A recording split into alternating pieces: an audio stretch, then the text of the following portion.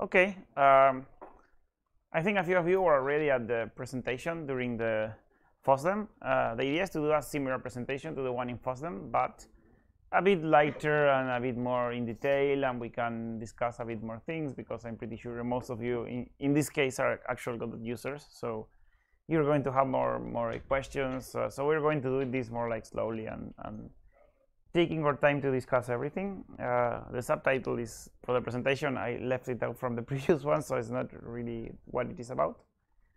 The idea of this presentation is to talk about what's coming for Vulkan. Not so much the features, but what will get improved.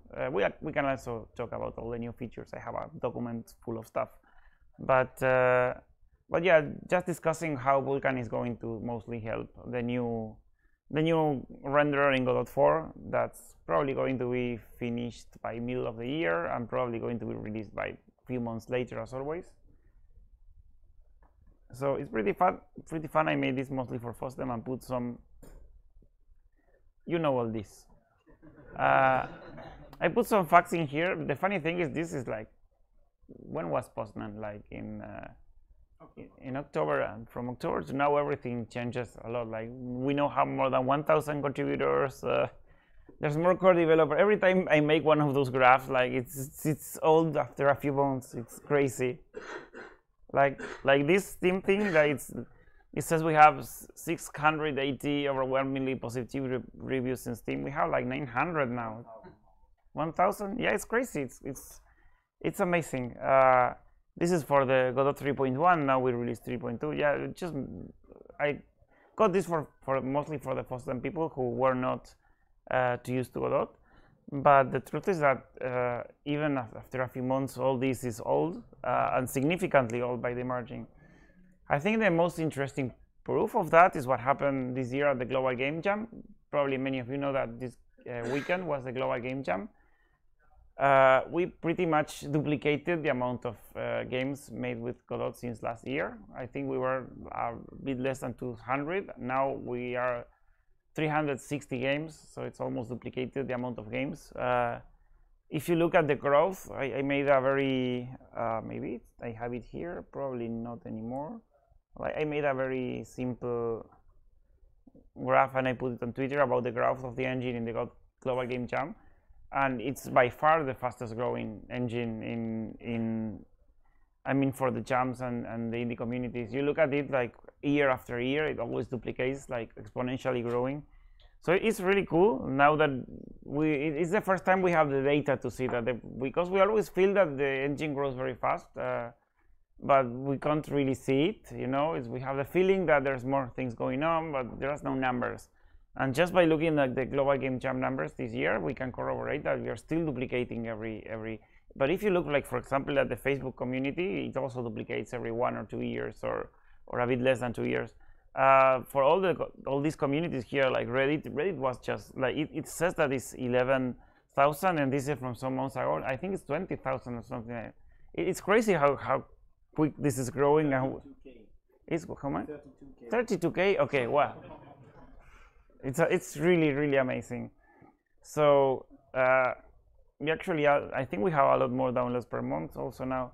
So before going on with the before going on with the presentation, just was going to share you this good news. The other good news that I wanted to share with you guys, like kind of like in exclusive. We had to talk with our lawyers yesterday just to make sure we can say it, but we got the okay, right, from Karen? Yeah. So it's okay. Okay, thank you. Well, okay. So Godot Engine got an epic mega grant of $250K US. So we are going to use, of course, this to it's good, yeah. We actually knew this from a month ago, but we weren't sure if we could say it because it was first too weird. Well, it's not too weird. It's actually they have a category which is for open source, which is not related to Unreal. But the thing is, we didn't understand the legal thing, so we didn't want to talk about much. But we got to meet with the Software Freedom Conservancy lobbyists yesterday, so they say it's okay. We can just say it. because we're still waiting on Epic to do that joint announcement or something like that. So, but they told us that it's okay to share, it's fine. So we're sharing that. But the funny thing is that not only that, but there's many companies that we are discussing that they actually want also to invest in doing grants so we can improve different things. Like, for example, we're talking to Google about getting a grant to improve all the Android ports, all the Android support, and many things like that. We're talking to Oculus, they want to also invest. It's like suddenly the Godot is a bit on the map now compared to a few years ago. So I think this is pretty cool. For us, it's weird because it's just we don't see the year-over-year growth. Well, now there's a lot more people than last year here. Like as an example, we are kind of overflowing the Ludus. So it's nice to see that we're growing year-over-year. It's really stressing to manage the project. You can ask Remy about that because there's more and more people, more things happening that you need to keep track of, more issues open, more pull request opens. We have the new proposal system that we still haven't quite completely decided how are we going to manage it. The users are very happy opening and discussing proposals, but like for example, we now are not completely sure how are we going to do the tags and the reviews, the approvals. We got to discuss all this now because it's the time of the year when we get together. So it's very nice. At the same time, it's very stressing. We still feel that we are running from behind. Like the project is growing and we're trying to catch up. So well, let's hope we can keep up for now. But yeah, that's kind of the introduction. It's very funny because I was looking at these numbers just yesterday and no, 2 days ago, and was just amazed at how much they changed in such a short amount of time. So well, let's talk about Godot 4 for now. Despite me being the technical lead of the project, I wasn't very involved in Godot 3.2. I helped the guys fix maybe a few issues and review a few pull requests, but it's most the work of all the other contributors. So I'm pretty happy that I don't need to get so involved for things to work smoothly. So I was fully working on Vulkan this year. I started working as soon as I came back from GDC, which is like almost 10 months ago. And I've been working non-stop. Well, Vulkan is very complicated. It's a really difficult API. I think it's by far the most difficult one. It's way more difficult than Metal, DirectX 12. It's just really complicated. So it took my time to understand everything. It's now in a really good status. The Vulkan branch is almost at the point that it can do the same in the rendering as Godot 3. A few things are missing. Most of the stuff has been, of course, modernized. Like for example, all the rendering is now clustered, so you don't have any more limit on the number of likes like you did in Godot 3. You can put as many likes as you want. It's going to work. What else? All the material system has been improved. It looks nicer. The post processing is very nice. The glow code has been improved. The ambient occlusion has been improved. The depth of field is amazing now. It looks really good. The overall quality of not just we are modernizing it, we're just improving the quality so it's at the same level of the top end engines pretty much. So the distance to something like Unreal or maybe the Unity high definition render pipeline should be much shorter now with Godot 4 when we release it. So it will be not such a big distance to get we should be able to get really good quality and very high performance now in the new version. There's still a lot of new things that need to be implemented in the Vulkan branch.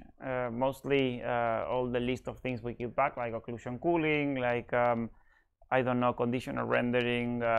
There's volumetric lighting, volumetric fog. We need to improve also the subsurface scattering. There's a lot of long list. This is why I think I'm going to be done with porting all the old features by February. So this month sometime it should be done by porting. It's almost done.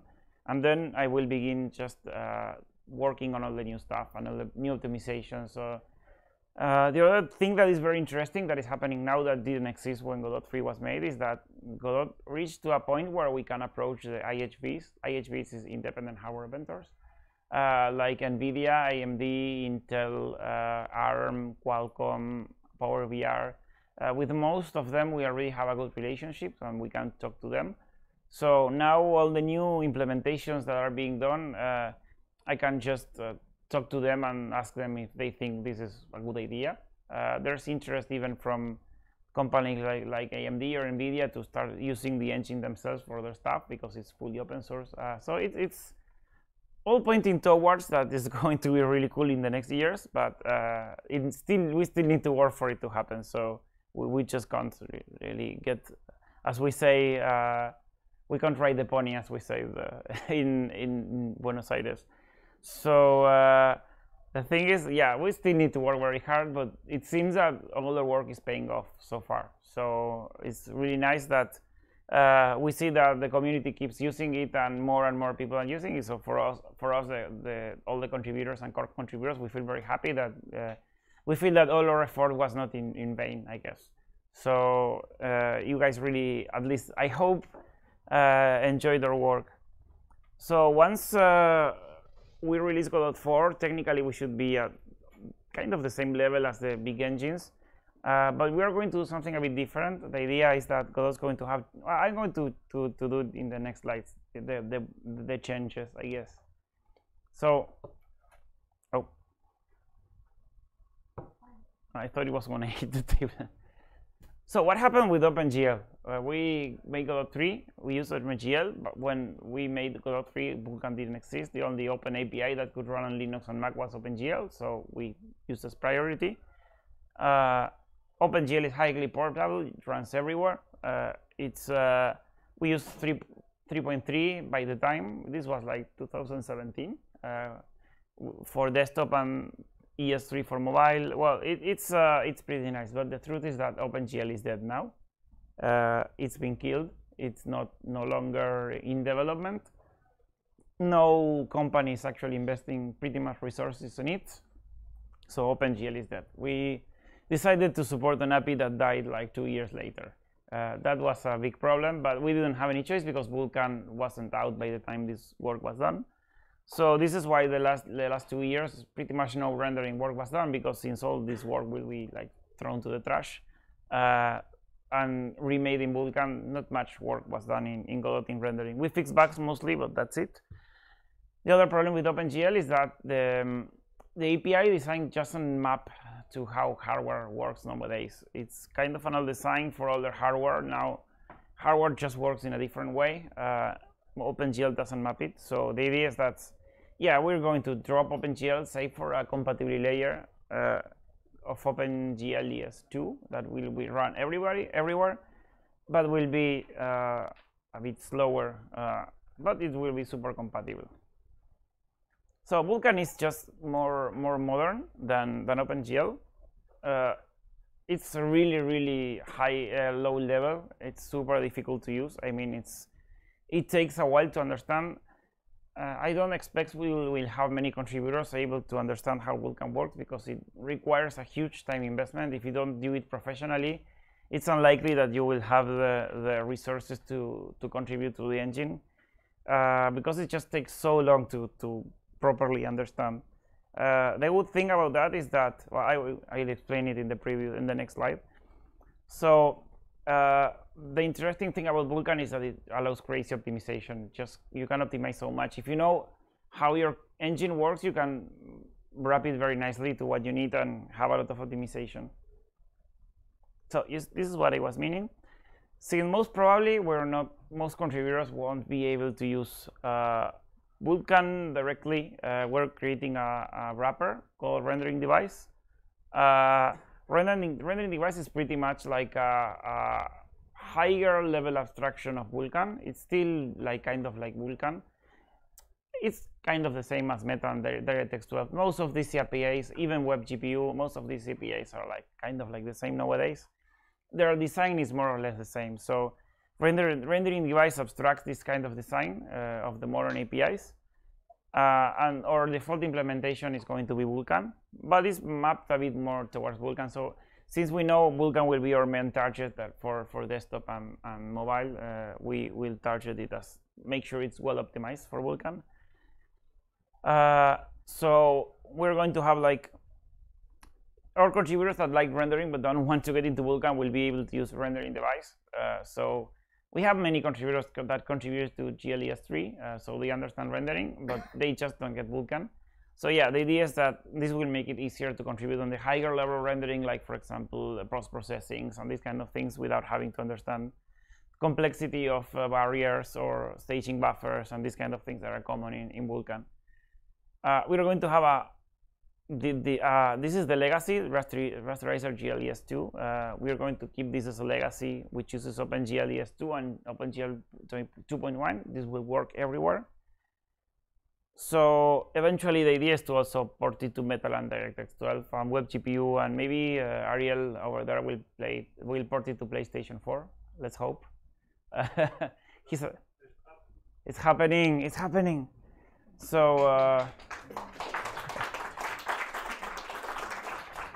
But not officially, we can't make it open source. So you guys will have to arrange something with him to publish your games. We can't, sorry. It's impossible. It's not legally possible for us to distribute or even create PlayStation ports. So this is the other thing that we will have in the new renderer. Right now we have GLES3 and GLES2. GLES2 is more for compatibility, and GLES3 is more for everything else. That was kind of a mistake. So what we are going to do now is to have two renderers. Most of the code will be shared. I mean, just not going to be two renderers really, just two versions, two specializations of the renderer. The high-end renderer will target desktop and more or less dedicated GPUs, because the problem is that if you look at, you take this computer, which is an Intel computer, which has an integrated GPU, and you purchase like an NVIDIA RTX 2080, it's an abysm of difference of what you can do with one and the other. It's just too much of a difference. So we're going to have, if we target like something that is too common, like we make it so it's faster on the Intel, the people who has dedicated GPUs will do like, but I want to have nicer effects because my GPU can do it. And there's a lot of users that don't really have good hardware. Maybe they are still students, or they are in areas of the world where it's not easy to get like where I live, where it's super expensive to get like good hardware. So we don't have really good GPUs. So for those who still want to extort the most juice from their GPUs, the idea is that there will be a low-end rendering device, which will be a bit more limited in features, but will still look good and will be very fast and will run nicely on your device. The low-end one is also meant to be run on mobile, because mobile GPUs are completely different than desktop GPUs. It's just completely different. Vulkan supports both, but there are features that, like for example, the subpasses in Vulkan that don't make any sense in desktop. But on mobile, it changes everything related to performance. So we really need to have two separate renders. It's just no escaping to that. So there will be two of them, and one will be high-end desktop, and the other one will be for low-end and mobile. So the idea is to keep them separate. They will be fully compatible, by the way. It's not like it's happening now, like for example with Unity, where depending on what you use, it's one thing or the other. This is just completely and fully compatible. You will just switch and it will just work. Well, one of the nice things about Vulkan is that it has less bottlenecks. The main problem with OpenGL is that you change a lot of states and then you draw. But to make this fast, the GPUs, I mean, not to make this fast, but just to make this happen, the GPU driver needs to validate that all the states that you put are valid. So this has a lot of cost. If you're just, every time you draw an object, like you draw, I don't know, a tree, and before you draw a rock, which is like different vertices, different materials, now you switch to a tree.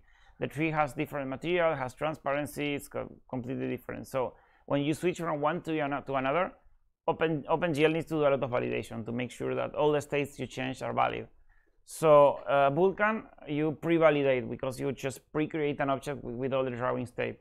So what does this mean? It just means that when you draw objects in Vulkan, you can draw like a lot more objects. You just can go crazy and just download lots and lots of draw lots of objects, and it's not going to take much of your CPU performance. A difference with this is that well, on mobile it's the same, so it should be more about the same. So the 2D engine will be optimized. It's already much faster than before. Like for example, when you use 2D light sinks in Godot to be more compatible, the algorithm just draws all the objects again for every light. So if you have a couple of lights, you have to draw all the things in the screen again. This is really slow. On Vulkan, this is easier because you have something called storage buffers, which makes it much easier to just put all the light information in one of those and just draw. So all the lighting will be single pass. Now you will be able to have, I don't know, maybe 50 lights, and it's going to be fast. So it should be pretty cool. That will get a lot of improvement to the 2D engine.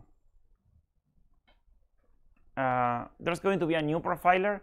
This is something users complain a lot in Godot 3, that maybe your game is low and you have no idea why. It's just low. I don't know why it's low. So this new profiler, you will be able to see exactly what's taking up all the frame rendering. Like, for example, you will be able to click there in this white line in the middle, and it will show you in the list of steps of rendering which one is it. And you will see, like, for example, the shadow mapping is taking too much. So you will maybe reduce the quality of the shadow mapping, or maybe you will just use less objects with shadow mapping. Maybe you will put a limit to how far away the shadows will be drawn. This will help you understand how to tune better the performance. So maybe the real-time glow illumination is taking too much because you have too many dynamic objects. So then you will use less of them. It just will tell you better what exactly is causing the bottleneck, not just slow for the sake of slow, which is one of the problems in Godot 3. This is quite important about Vulkan. Vulkan was designed so the API does zero validation. You can crash your computer with Vulkan very easily, especially if you are running Linux, an X11. Or I think Wayland. When the driver crashes, there's no recovery. I mean, you have to start. You can log in from a terminal using SSH and restart the system. On Windows, the driver crashes, but you don't really lose anything. It just restarts the driver. So you see your screen black, and then it's back. And well, the thing is that it just does zero validation. Because it does zero validation, it's much faster, and also the drivers are simpler. The idea of Vulkan, the main goal of Vulkan for the hardware companies was that they wanted to have as simple drivers as possible, because drivers have bugs always. You probably heard for years that AMD drivers are buggy. You remember this saying, oh, AMD OpenGL, well, because drivers are really complicated. So nowadays this is not the case. I think AMD makes great drivers, but it took them a long time, and it took everybody. It's the same for Intel. We also have a lot of bugs on Intel with Godot that were fixed, but some people run into them because they have older drivers. So whatever. The idea of Vulkan is that because it's simpler, it's less prone to bugs, so things just work. Let's hope so. I mean, if there is a problem, it's on the side of the programmer, not on the side of Vulkan. This is another really nice thing. If you guys probably used Godot, especially on mobile, you will notice that when a new object that appears that hasn't been rendering before, there can be a stall, like it just freezes for a bit. This is because OpenGL just compiles the drivers, the shaders, whenever it feels like it. So there's not much we could do about that. So there are some options that let you like store a precompiled shader, but the first time this still will happen anyway. So Vulkan uses SpearV, which is it's not a shader language, it's like a shader binary language. The GPU doesn't really understand SpearV, so the driver will convert SpearV into the actual bytecode that is run by the GPU, but it's much closer to what the GPU expects than the text from OpenGL. So this conversion is much faster. So that means that the first thing is that there won't be stalls anymore, because we just precompiled the shaders before. And the second thing is that even then, the pipeline objects, which are the actual version of the compiled driver for the GPU, can be caged. Not on export, because it's different for every GPU or every driver, but definitely will be during the runtime. So but when the things are loaded, not when the things are running. So this probably will help a lot this situation where you get a stall for compilation. So this was one of the most biggest complaints also about 3D in Godot. It should be fixed, I hope. Another really nice thing about Vulkan is that you can do a lot of threaded code. Like, for example, you probably noticed that if you want to load a scene on a thread in Godot 3, it's a bit slower than if you load it on the main thread. That's because OpenGL doesn't really support threads. We have to send stuff to the main thread and then back to the thread that is loading because there's no other way. On Vulkan, this is not the case. On Vulkan, you can just upload meshes and textures completely asynchronously. So it's much, I mean, you kind of can do it in OpenGL, but it's not great. On Vulkan, you can really do it totally asynchronously. So you will have much faster load times. All the resource loading, like in Godot, will be done on threads, which means that when you load a scene, all the resources will be loaded in different threads. So it will be much faster to load scenes in Godot 4 than in Godot 3. This is all thanks to Vulkan that lets you load all the textures and meshes and everything in threads. So you will have a much more efficient experience thanks to it. Another thing with Vulkan is that part of the API, I mentioned this before, but I will clarify it more. Part of the API is designed for mobile. You can kind of not use it, I suppose, if you use it for desktop. The high-end renderer will not use that. But part of the API is actually designed for mobile. So which means that imagine that the mobile renderers are really different than the renderers in desktop. They are more complex and high level. Like you can throw a lot of objects, but then it's going to like divide the screen in like in a grid, and every grid then is its own screen and renders by itself. It's really weird. So we will be able in the low-end renderer to make use of those features to improve the mobile performance a lot. So it should be really nice, I think, for mobile users if you export. Of course, this is only for high-end mobile devices, not really for the old end. For the old low-end and the old mobile devices, you will still need to use OpenGL. Not much about that. That can be done. Another beautiful thing about Vulkan is that it includes compute. On the free software or free APIs or royalty-free APIs, there was this problem that there was no compute API. There was OpenCL at some point, but it wasn't super compatible with OpenGL. It required like different kind of shaders. And also NVIDIA refused to implement the latest versions. So it kind of sucked. Thanks to Vulkan, all this is now perfectly supported. It should work everywhere. Like it works on mobile, it works on desktop, it works like flawlessly. So it will be really nice. That's pretty cool. But also what's very nice is that you will be able to use compute from within your game. If you want to make a game that has like lots of enemies or lots of whatever, you can just run this logic in compute and you can process millions of whatever units at the same time.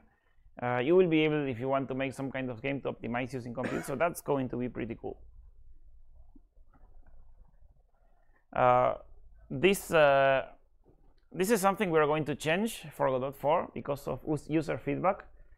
One typical problem in Godot 3 is that a lot of quality settings are just like, for example, if you are doing depth of field, the depth of field lets you have quality low, medium, and high.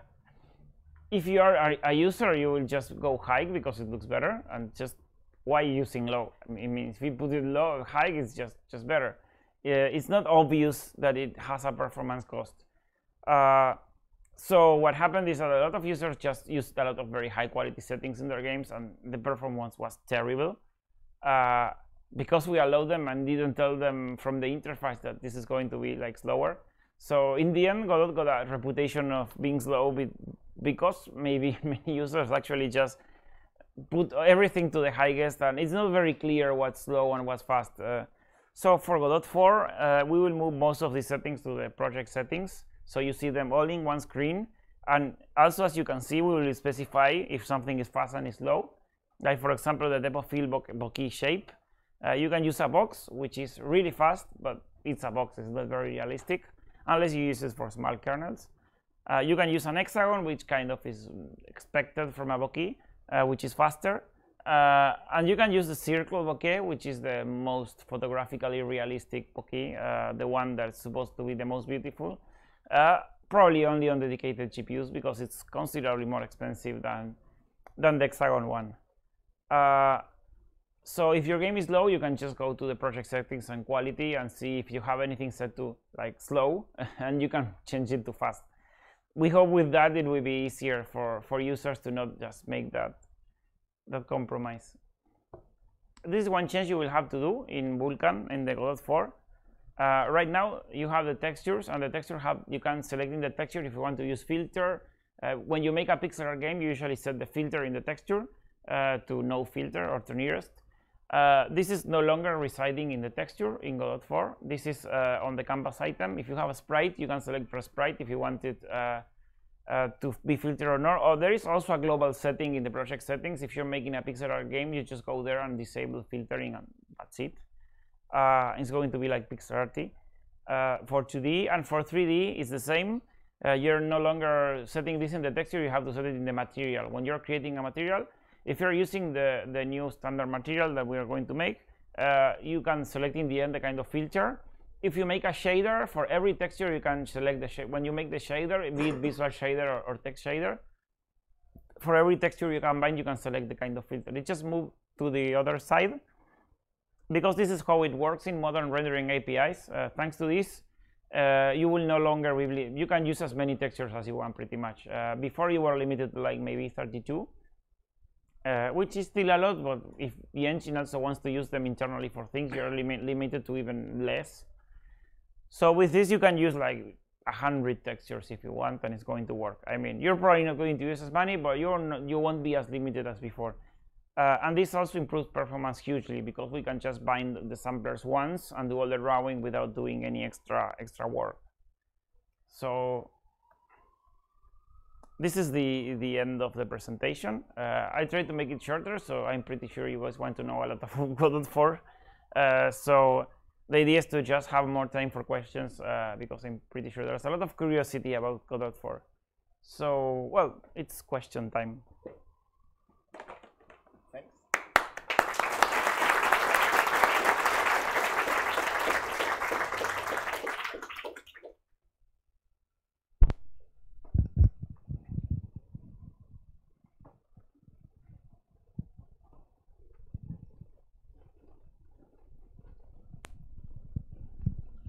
So, hey, is it work? Oh, okay, for the lecture, yeah.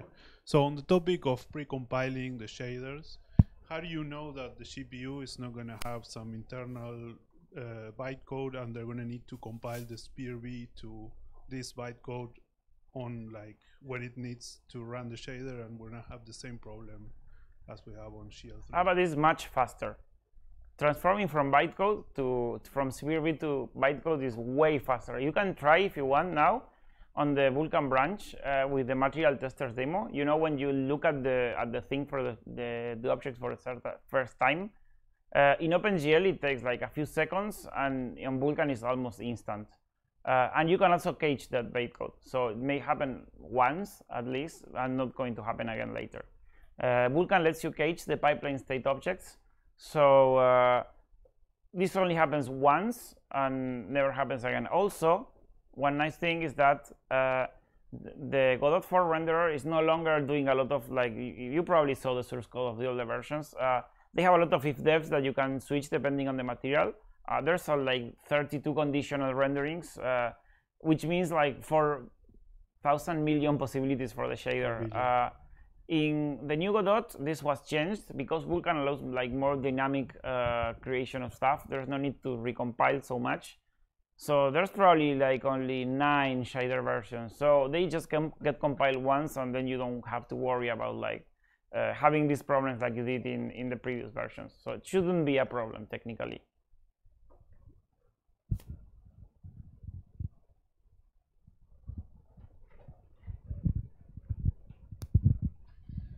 When you're talking about high and low quality rendering, yeah, how is the user going to control that, or is that going to be done automatically with the engine when you export your project?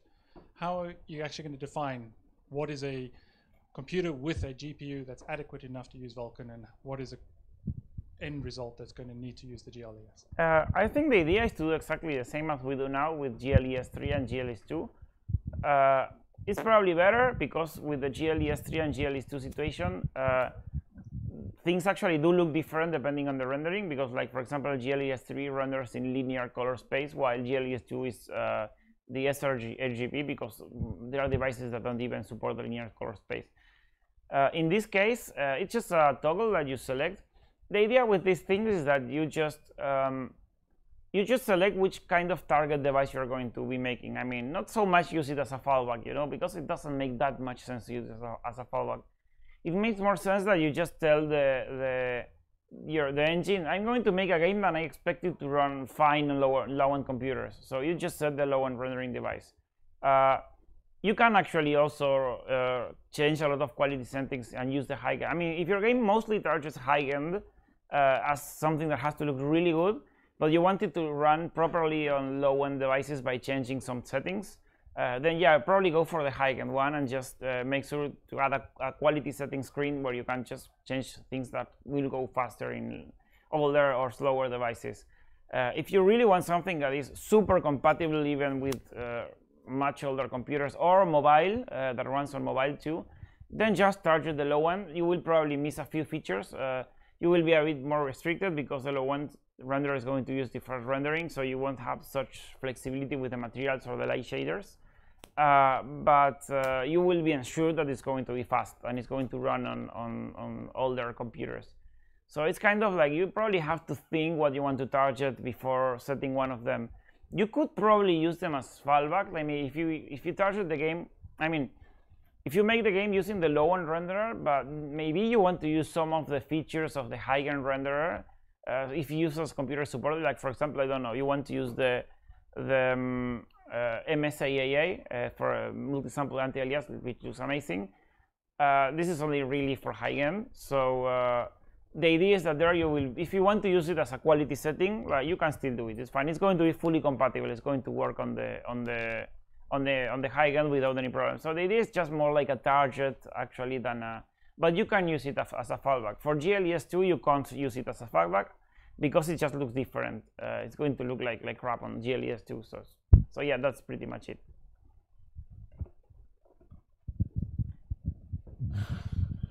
Hello, thank you for the talk again. And I just wanted to ask a question about specifically compute and how it will be implemented. Like, will it be a compute shader, and how will we plug data and get data out? There's two ways to use compute, maybe three in the future. This new rendering device API lets you access the whole rendering API, like the low-level one. You have now, at least for maybe for the Godot 4, you will have two ways to use it. You can use it on the render thread if you want, but you have to hook to a signal that comes from the Visual Server that tells you that the render thread has begun working, like &black. So you can hook to that, and in there you run rendering code directly, and you write your own compute shaders, and you can upload buffers, textures, do whatever you want if you want to make something really complex. And then you have access to all the shaders and textures that are already existing in the engine. But maybe you don't want to do that. Maybe you want to use compute for something that is gameplay related and not graphics related. In that case, what you can do, which is really cool, is you can create your own rendering device that runs on your game thread. That you can just set some instructions and tell it to compute and wait until it's done. So this way you can use it for gameplay and don't worry about graphics. The thing is, the one that you use for gameplay doesn't have access to all the textures and arrays and buffers from the rendering device, from the rendering thread. This is because it's not possible to call Vulkan command buffers from different threads. So you need to separate both, and the one that will run from user space from the main thread, if you want to use it, it's just for game logic. So that's kind of the limitation. You will still need to use actual compute shaders in GLSL, real GLSL, because we still haven't decided how to abstract them to make them easier to use. We don't know yet how to do that. We need to discuss it more.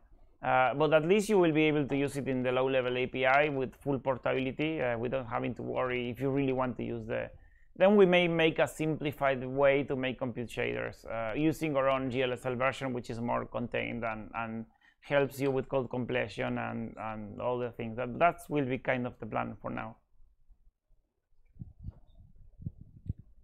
Any more questions? Currently, the quality settings are on world environment objects. Yeah. So that will change. That will move to all to project settings. Could we still change them in game? Yes, you can change them in game. You just use the Visual Server API and change them from there. But yeah, you can change all of them in real time.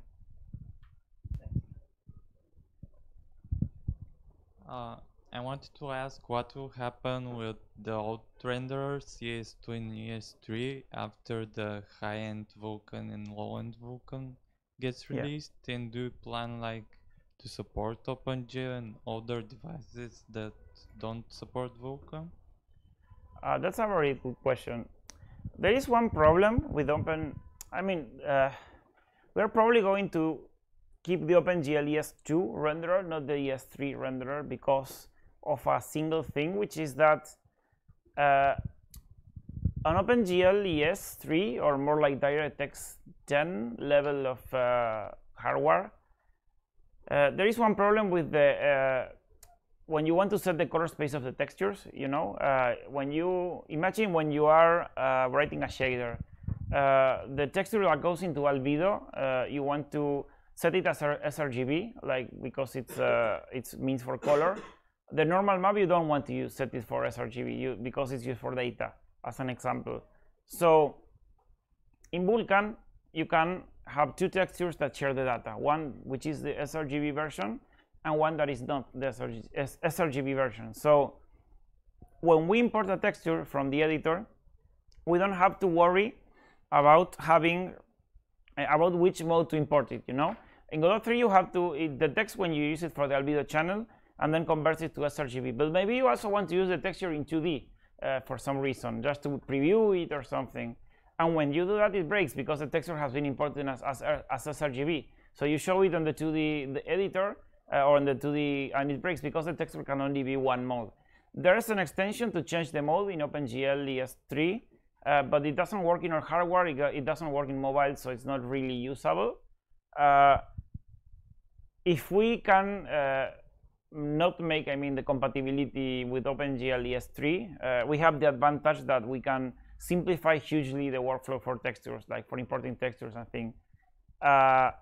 So probably GLES3 will not be supported, or maybe it will be added, like many of the things in the GLES3 renderer will be added to the GLES2 renderer. So they can be like, you can use more features in there, but it will be still mostly a fallback for really old computers. If you have something that supports Vulkan, you should never use something like that. For GLES2, it's not a problem because it doesn't even support linear color space. So you just use them in sRGB like all the time, or more like in linear because it's not. So yeah, that's the reason why we are not keeping mostly. But also because Vulkan works just completely different, and trying to still make things work the OpenGL way in a way that is not for legacy doesn't make so much sense. So that's.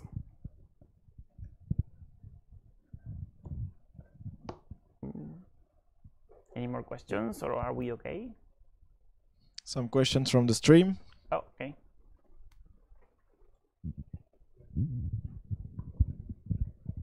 So most of the questions from the team have been answered, but there's one that they ask about how difficult will be to port from current projects to the new one, if it will have a lot of breaking changes or. We know how difficult it was to go from Godot 2 to Godot 3. It was really a pain for a lot of users, to the point many had to finish their game in Godot 2 because it was really difficult to port.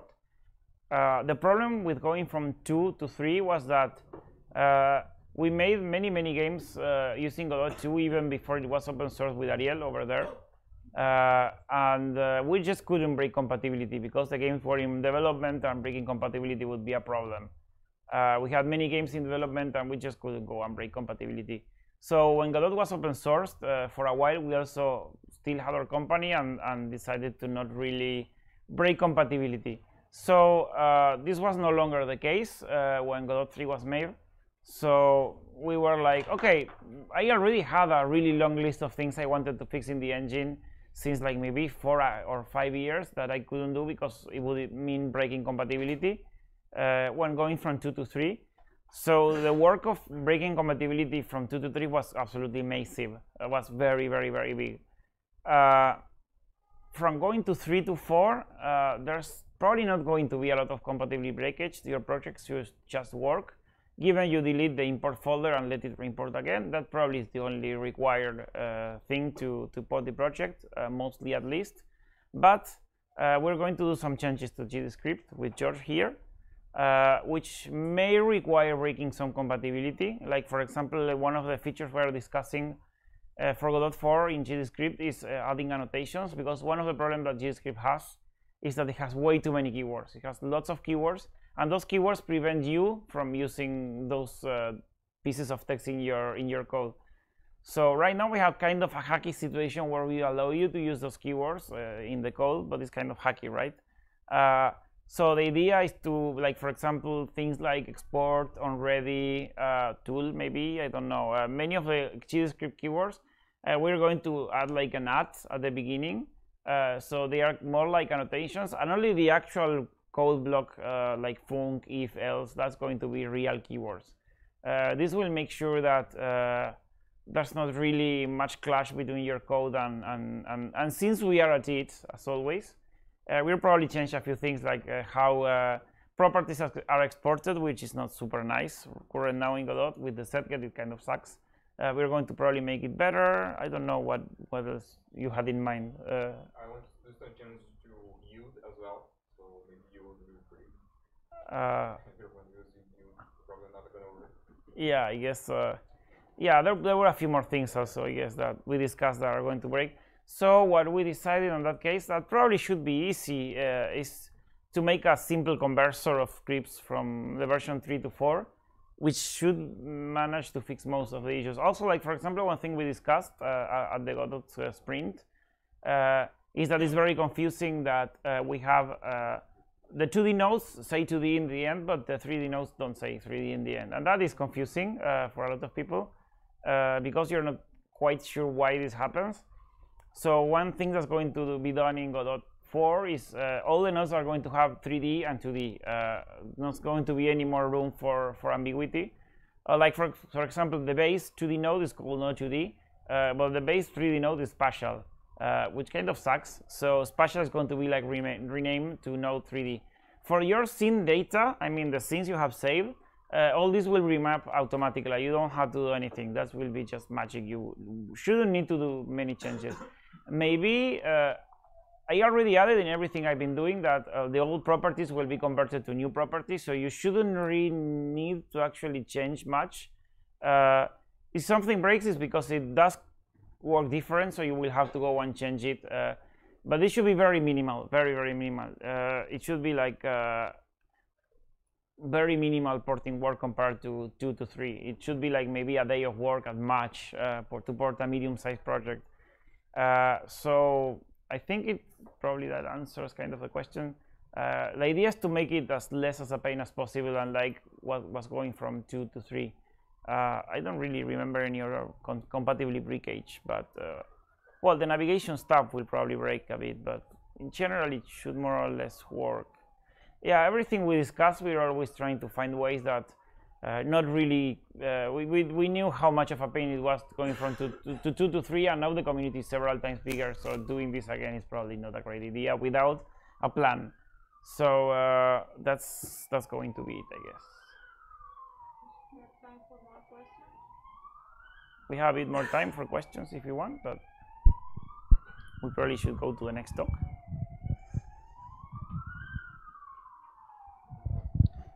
Yeah, probably a short answer.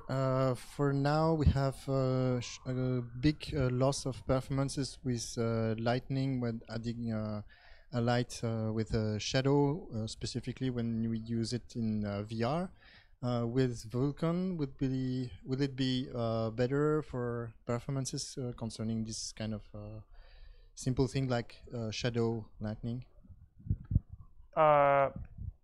shadow mapping itself, from the shader point of view, I think is pretty optimal in Godot 3 already. What is not optimal is the CPU part, which generates the shadow maps, because it needs to like do cooling for all the shadows every time it's going to render. So there are a few, well, quite many optimizations plans to improve shadow map. I think shadow mapping is more CPU bound than GPU bound right now on Godot 3. So the idea is, one of the things of using Vulkan is that you are less CPU bound, but also the code will be changed to be more, making more use of parallel computing, just to do all this work at the same time without. So yeah, the shadow performance should improve.